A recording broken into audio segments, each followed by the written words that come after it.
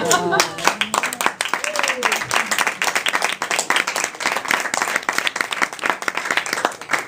everybody.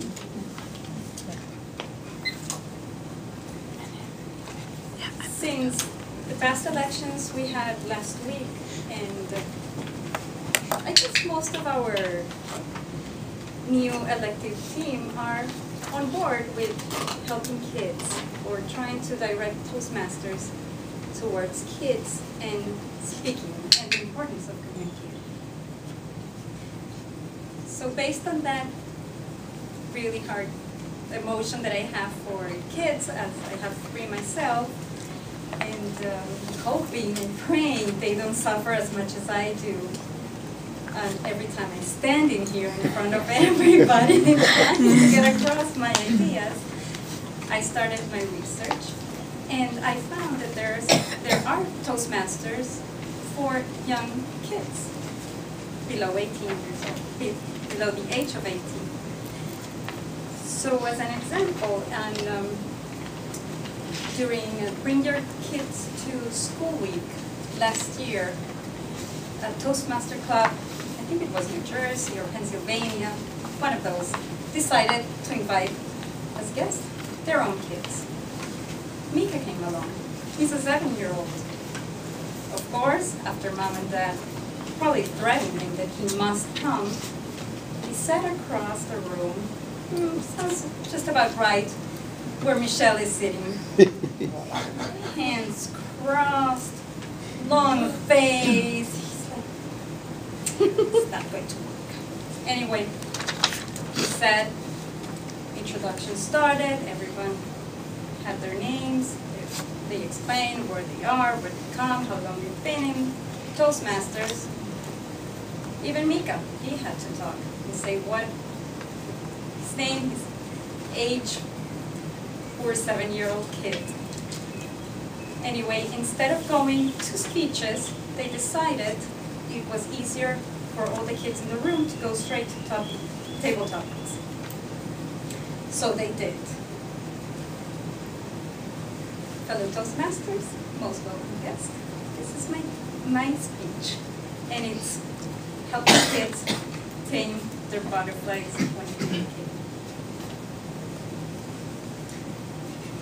So on the table topic master, after figuring out all these questions, and none of the kids were raising their hands, they had just one question.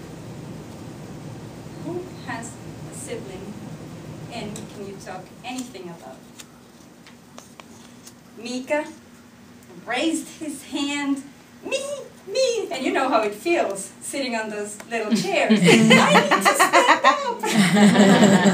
So Mika stood up and started running all across the floor until he got here, raised and zoomed across the table topic master, not saying hello, nothing. He just stood up, stared at everybody. No, he had no siblings.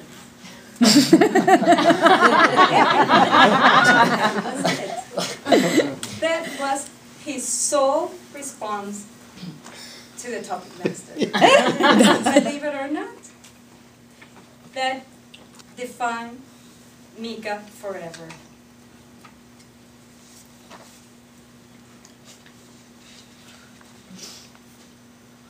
The benefits of communicating and public speaking are numerous, are countless.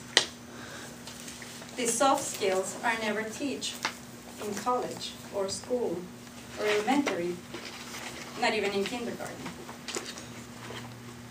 The hard skills like math, like science, social, those are learned the hard way. Or in any way, you have to learn it. Communicating teaches you leadership, gives you creativity, persuasiveness, and organization. It gives kids or anybody who learns to communicate properly to stand out. It separates you from the crowd, and you are able to communicate in a fluent and easy manner with easy words so that everybody can understand you. Gives you presentation skills and leadership. To illustrate the example, 3 sisters went to a convention. It was a biology convention where over 1,400 people were standing to listen to the presentation. The older sister and the 2 twins stood up and spoke calmly. I'm sure they were feeling much better than I'm feeling right now.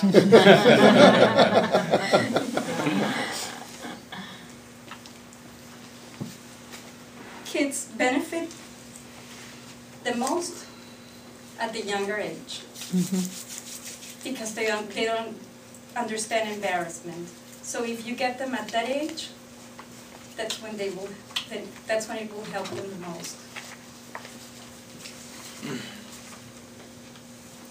In conclusion, our education system, it is not focused on training our kids on better communicating and better leaders. Typically, kids find the importance of communicator later on in life, when it's too late or when it's harder to speak.